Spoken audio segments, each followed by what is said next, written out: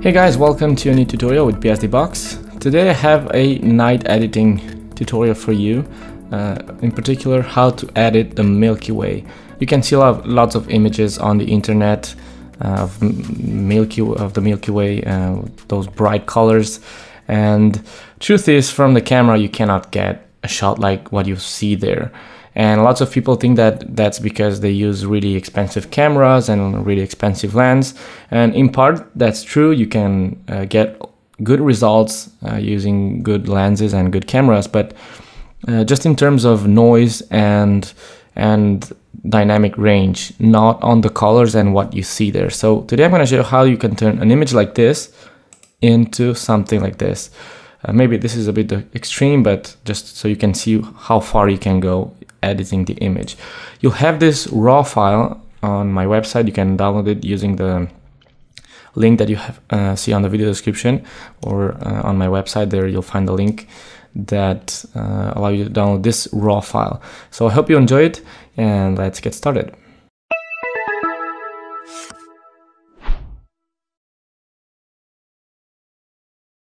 So this is the image that I took, I think about 2 years ago. I don't remember, in 2016 or 2015, I don't remember.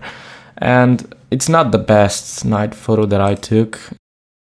I used my camera, which is a Nikon D7100, and I used the Tokina lens, 11 millimeters at ISO 1600, as you can see, at 30 seconds of exposure. And the image is not very sharp. It's not in focus 100%, but anyways, and you can see lots of artifacts. I didn't take any kind of dark frame or anything like that. It's just a simple shot.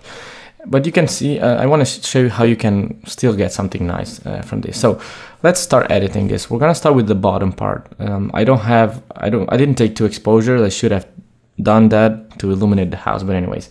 So I'm going to start with the brush tool. So select the brush tool, and if you press the O key on the keyboard or click here, show selected mask overlay, when you paint, you will see this area gets painted, and make sure you check the auto mask. This will ensure that you're not painting over areas that are too bright. So in other words, it sticks to contrast areas. Okay, so I'm gonna leave that. I'm gonna choose erase and just get rid of this part over there and right over here. Okay, now we're good to go. I'm gonna uncheck this because I don't want to see the overlay. And basically what I want to do is increase the exposure here. Let's leave the clarity how it was, and also the shadows just a bit, and probably drop the highlights. And I'm gonna shift a bit the tint because it has this magenta tone, which I don't like. So I'm gonna leave it like that just to have a bit of light on the house. Now, let's deal with the Milky Way. Let's get the brush tool again, and here what makes the Milky Way stand out a lot is the clarity setting. That's the trick. And we're gonna edit this in Photoshop as well, but let's make a few adjustments here. If you don't have Lightroom, you can still do this using Camera Raw. So just open this raw file in Photoshop and you'll get the same adjustments. And with the brush, just paint over the Milky Way like so. Oops, let's not move that. Simply paint over the area, especially here on the bottom, and increase the clarity. You can also increase the highlights, but you should not make adjustments that you want to have soft transition. So don't do stuff like this. Okay, it's not looking good. So just play with the clarity and maybe a bit with the highlights, and maybe a bit with the contrast as well, and the shadows and the whites. We're gonna enhance this a lot more in Photoshop. You'll see that. Okay, so now that we're done with that, you can even give it a tint. Not advisable. So yeah, you can increase the saturation though. So I'm gonna leave it like that. Probably increase the sharpness of it. And with the dehaze, you can add more contrast, but it's gonna colorize things, so not advisable either. So I'm gonna click OK, done. Now I'm gonna increase the clarity of the overall image. Check that, okay? And increase the vibrance, not too much, and the saturation. If you don't like the tint of the sky, what you can do is use the temperature here. Something like that, and probably a little bit more of green, like that. You should get a sort of a warmer tone actually, instead of this cold tone that we had previously. So I'm gonna leave it like that. With the luminance, you can add more. You can add brightness to some parts, for example, on the blues here. But we're gonna do this in Photoshop. So here, this is everything that I would do. Anyways, we're gonna come back to Lightroom after we're done in Photoshop. So I'm gonna right click and choose Edit In and choose Photoshop CC. You can choose your Photoshop version that you have. You can use any version, Photoshop CS6 or CS5, whatever, it doesn't matter. And this is our base image. Now, the first thing I'm going to do is create a copy with Ctrl-Command-J. And now I want to make the Milky Way stand out even more. So I'm going to go to Filter, Other, and choose High Pass. There are lots of ways of editing this. This is just my way of doing it. So here, what you want to do is increase the radius until you start to see those gas clouds lighting up. See that?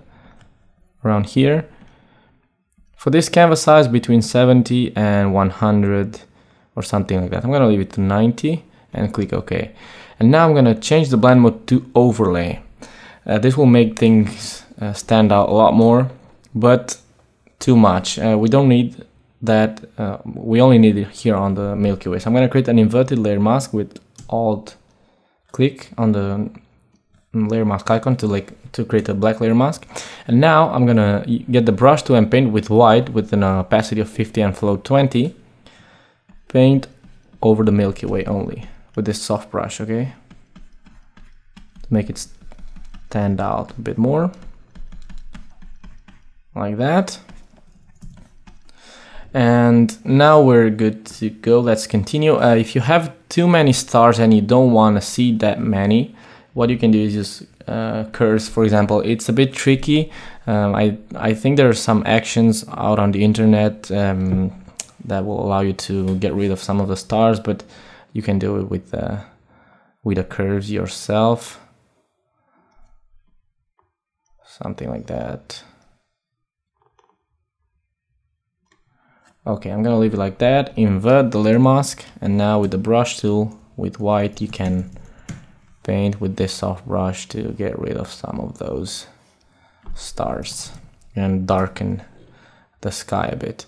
This is just a really quick, cheap way of getting rid of stars, but anyways, and my computer is running really slow. I don't know why the hell it's doing that, but anyways, I'm gonna leave it like that, not continue, because it's not working as expected. So let's move on and start adding some light. I'm gonna create a new layer, and this is another trick to get bright Milky Ways. Create a new layer and set the blend mode to color dodge. And I know many of you will not agree with this because they will say it's fake, but I'm sure many of the guys out there do it that way. So basically what you do is select a gray color like this, and on the color dodge blend mode, use the same opacity and flow, 50 and 20, color dodge, and with this gray color, just paint over the Milky Way. Oops, that brush was too big. Smaller brush, just paint over the areas where you have some lights there. And that's pretty much it. If you want to add color, simply saturate things a bit, and you'll get color as well. So you can add some color with this blend mode as well. More saturated. Keep in mind that I'm also working on 16 bits. That's why my computer runs slow, now that I think of that. Okay. The colors that I just painted here are horrible, so maybe it's better not even using them. Okay, something like that, I don't know. And next I will add you can even add a screen blend mode if you want. If you want to illuminate the house, you can use the same layer and just paint over it like that. And here maybe even on this, this is actually light pollution, light contamination. Okay, like so. And now some effects using, I like color lookups a lot, so I would probably use this crisp winter on the original PSD file that you can download. You will see the actual adjustments that I created are not the same that I'm using here. But anyways, now I'm gonna add a new one and use probably this one because I like how it looks, this green touch to it. And this is just simple editing. You can go into much more detail and just going into a lot more detail to create this. But anyways, now I'm going to create a levels adjustment because I want to add more contrast here between these clouds, doing something like this.